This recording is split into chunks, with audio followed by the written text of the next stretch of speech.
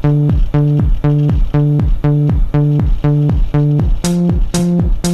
we go.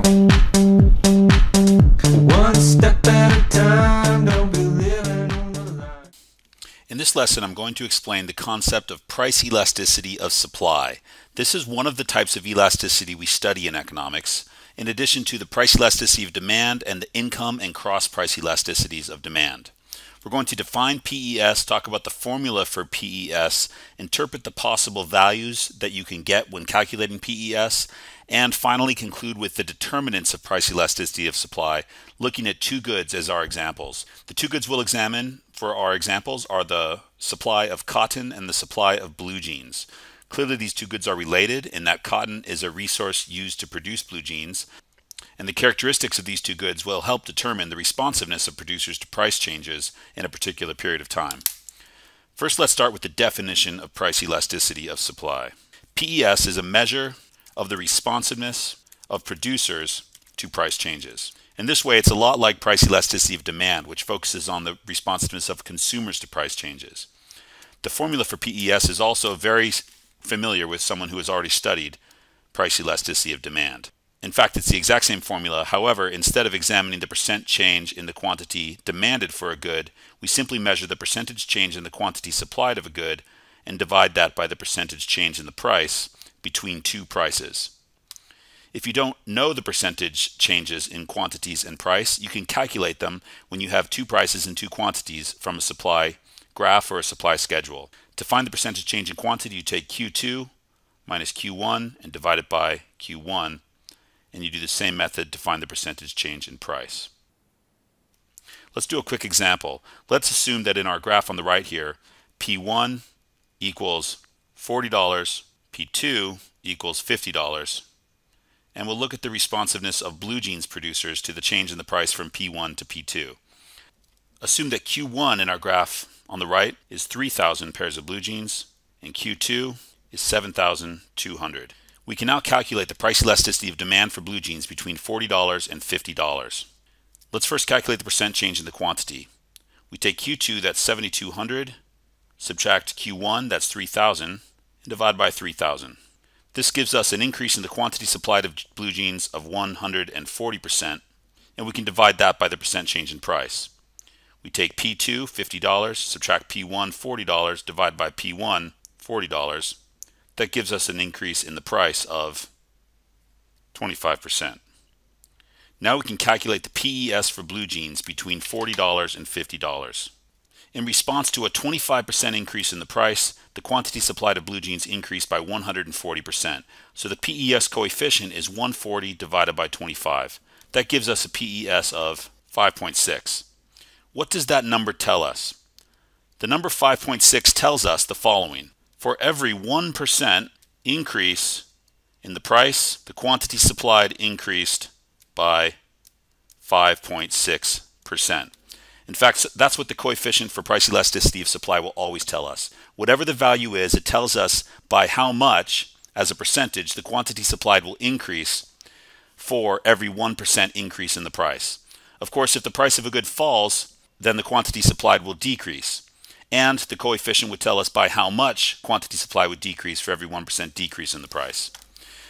Whenever you calculate price elasticity of supply, you're going to get a positive number. This, of course, tells us that there is a positive relationship between a good's price and the quantity that producers are willing and able to supply. The possible values you end up with for price elasticity of supply tell you whether the supply of a good is relatively elastic or relatively inelastic. The lowest possible value, of course, is 0.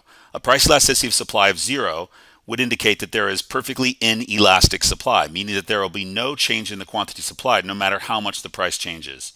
Goods for which supply is perfectly inelastic are quite rare. However, they do exist.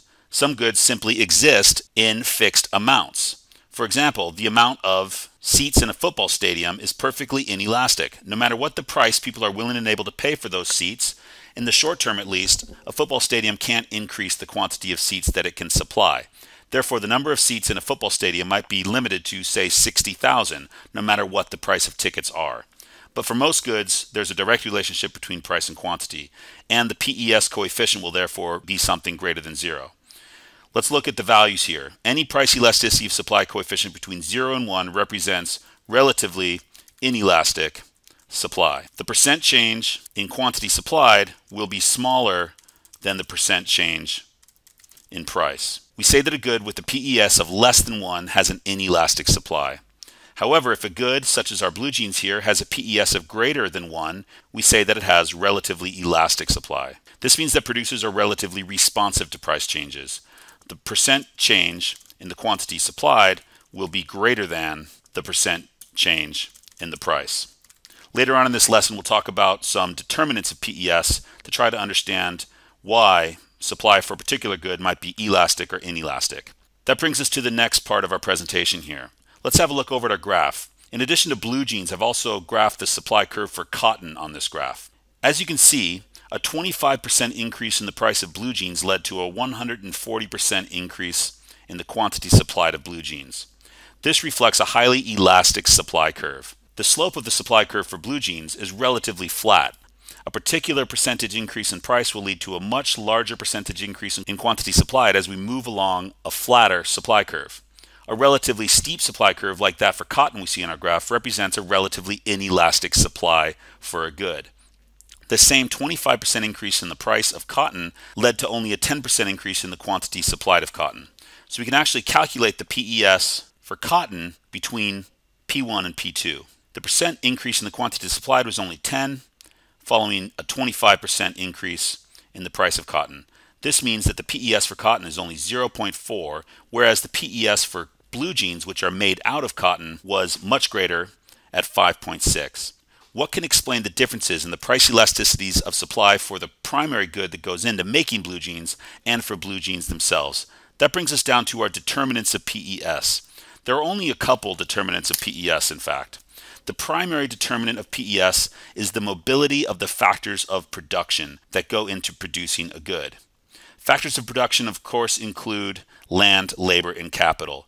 And whether producers of a good can be highly responsive or will be relatively unresponsive to price changes depends primarily on how quickly can land, labor, and capital be mobilized towards the production or out of production following a price change. Goods for which resources can be mobilized relatively quickly, such as blue jeans, which require low-skilled workers, and factory equipment and raw materials such as cotton and blue dyes, can be mobilized relatively quickly. If the price of blue jeans rises by 25%, it's really easy for blue jean manufacturers to increase their production quickly. However, cotton is a very different story. Primary commodities such as cotton and other raw materials which are mined or grown, primary commodities tend to have highly inelastic supply curves, in the short run at least, due to the fact that resources cannot be quickly allocated towards raw materials. Think of it this way. Look at our supply curve for cotton. If the price of cotton rises tomorrow by 25%, how quickly can cotton producers increase their production? Cotton is not like blue jeans. You can't simply have workers stay longer hours at the factory and operate your factory on weekends and expect to produce more cotton. Cotton is a crop that is planted and months later it is harvested. If the price of cotton rises in the short run, cotton farmers cannot quickly plant and harvest new cotton in the short amount of time following the price change. The only reason that the quantity supplied is able to be increased at all is because goods like cotton can actually be stored in warehouses, and therefore inventories can be tapped into in order to increase the quantity supplied following the price hike. Manufactured goods, on the other hand, tend to have more elastic supplies since resources can be more quickly mobilized to increase or decrease output following a price change. So the main determinant of price elasticity of supply is how quickly resources can be increased or decreased towards the goods production. Generally speaking, primary commodities, anything that is mined or farmed, have relatively inelastic supplies. This is because producers of these goods cannot quickly ramp up output in response to price changes or cannot quickly decrease output in case price falls, since whatever is produced in a particular period of time is what there is available on the market. In fact, that brings us to our next determinant of supply. The more time that follows a price change, the more responsive producers can be. This, of course, relates very closely to resource mobility. The more time following a price change, the more responsive producers can be. Therefore, the more elastic supply is. Even cotton farmers can respond to price changes once they've had time to plant new crops, to take land that might have been used for the production of other agricultural goods and plant cotton on that land. So if we look back at our graph, the supply of cotton in the week or 2 weeks following the 25% increase in price might be highly inelastic, and we might only see a 10% increase in the quantity supplied. However, over time, it wouldn't be unusual to expect the supply of cotton to become more elastic. If price were to remain high, cotton producers could become more responsive to the higher price, and we'd expect to see a supply of cotton curve that looks more like this line. SC1 represents the supply of cotton in the long run. The same 25% increase in price would lead to a much larger increase in the quantity supplied now, as producers would be able to respond by planting more land with cotton, harvesting that cotton and bringing it to market. So when it comes to the amount of time following a price change, of course, the greater amount of time producers have to respond to price changes, the more responsive they can be. Therefore, time is a major determinant of price elasticity of supply. So looking back at our determinants of PES here, primarily it has to do with how quickly producers can allocate resources towards or out of the production of particular goods. Manufactured goods, technological goods tend to have highly elastic supplies relative to primary commodities and other goods that require lots of expensive capital to produce. For example, if we were going to compare the supply of jumbo jets to the supply of smartphones, which supply curve, the blue one or the green one, do you think represents the supply of jumbo jets in a particular period of time? Think about it for a second.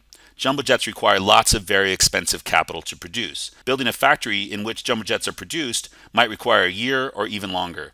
Therefore, producers of jumbo jets are going to be relatively unresponsive to changes in the price compared to producers of smartphones. Smartphones can be produced in the same factories that are used to produce other technological goods, such as MP3 players or tablet computers. If the price of smartphones were to rise, smartphone producers would be much more responsive to a price increase than jumbo jet producers would be in a particular period of time. However, you give Boeing and Airbus enough time to respond to price changes, and they'll be able to ramp up their production just as much as smartphone producers could in the short run. So, the amount of time and the mobility of resources are the primary determinants of price elasticity of supply. The formula is the same as it is for PED, except we look at the quantity supplied rather than the quantity demanded. And the values that you get when calculating PES can range from 0 to infinity. A value of 0 would represent perfectly inelastic supply, and a value of infinity would represent perfectly elastic supply. So that wraps up our lesson on price elasticity of supply.